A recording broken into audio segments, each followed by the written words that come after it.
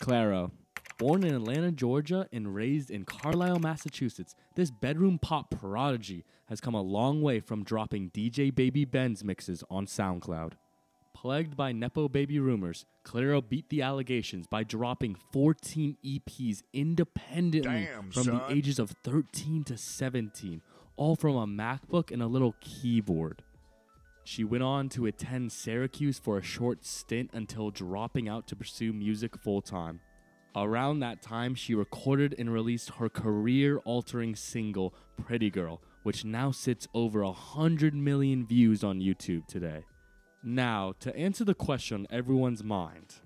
Halouche, why are you listening and ranking Clairo? This is completely out of your realm of music. Well, my friends, as a straight man in today's society, I have to follow the words of the late, great Randy Savage. Your middle name is Macho, but I'm wondering if you ever cry. Has Macho Man ever cried? Oh, yeah. Really? Uh-huh.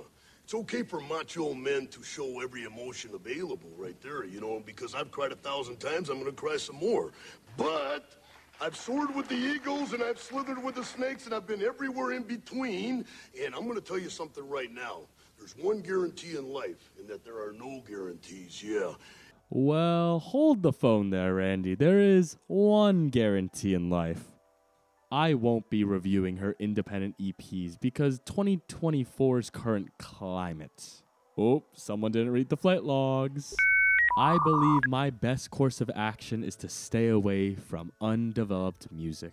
So, I will be sticking with whatever work she has on Spotify exclusively. That being said, let's get after it. At the bottom of the barrel, at dead last, is... Boring. This ain't it for me. Completely different personality than me. My inner rage can't be asked with this song. Loose change dropped in a puddle on the street beat. Instrumental overshadows the vocals. I know, the song is great. I really don't resonate with it. Nanarama. Irish rapper asked Clairo out mid-song on a 2-chord synth loop and a bouncy drums with a good flow.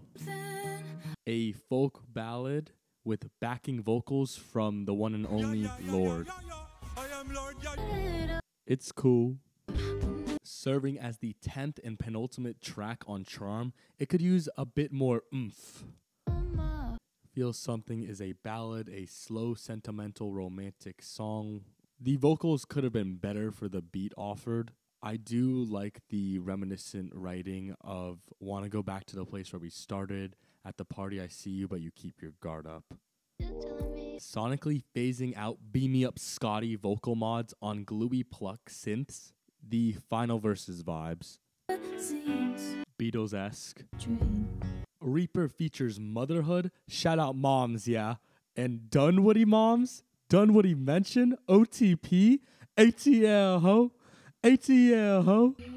Middle schoolers gonna eat this up for Sad Girl summer and fall season. The king of the north.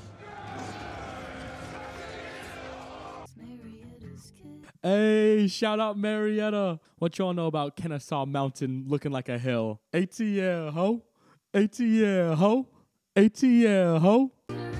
Song title is literally what the song feels like. But to be honest, I'm more of a sexy back man myself.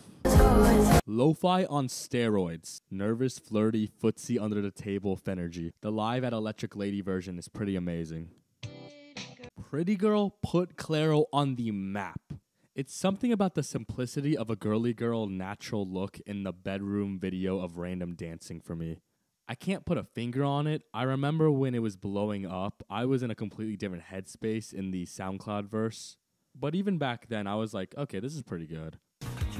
Clairo's feature on Phoenix's After Midnight is trading verses on a rock alt song.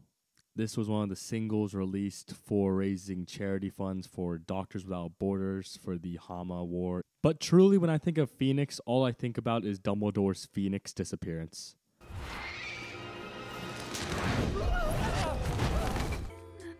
Laid back, minimalistic, mellow melody.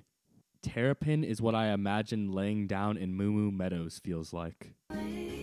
Mad contains soulful reflection arpeggios diving into themes of solitude, struggle with seeking connection, and avoiding emotional pain. Powerful strings and introspective lyrics and haunting melody, raw and honest.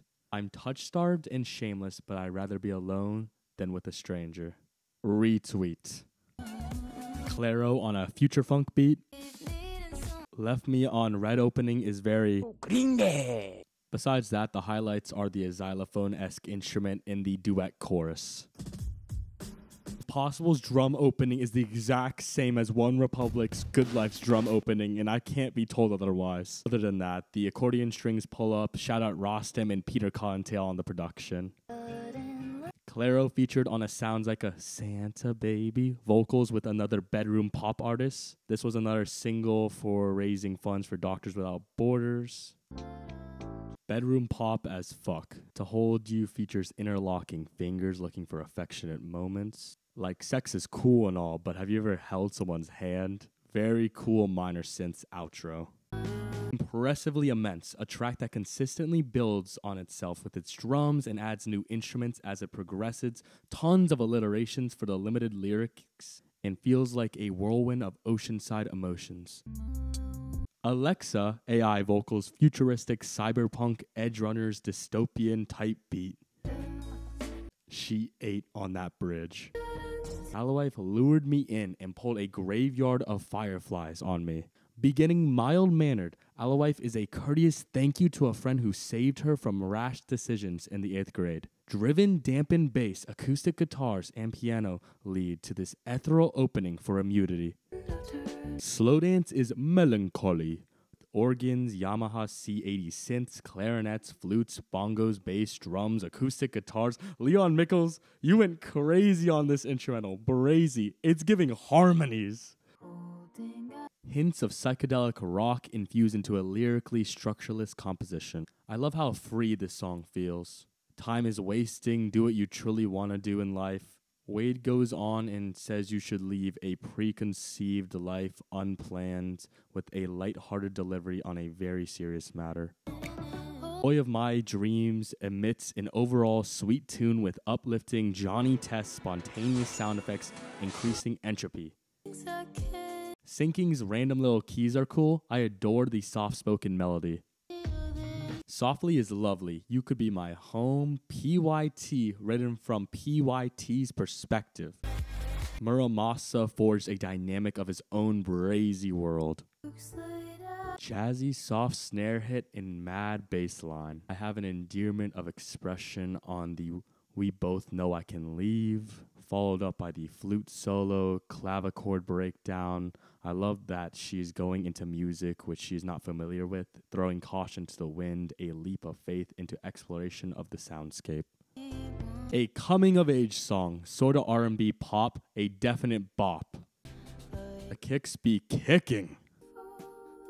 Pure. The multi-layered, multi-tracked vocals fill up the tracks to me are lovely, boosting the track's overall vocal performance to produce as its own instrument. It sounds very rare. A quartet of strings follows an emotion-bound journey of mental health. Much-needed mental health break. Regret behind a muffled acoustic guitar. The metaphor of swallowing gum as a negative moment in your life that lingers on and resides within you, and thus needing the Pepto-Bismol she writes about in the song is beautiful. Unbelievable. She wrote this at 15.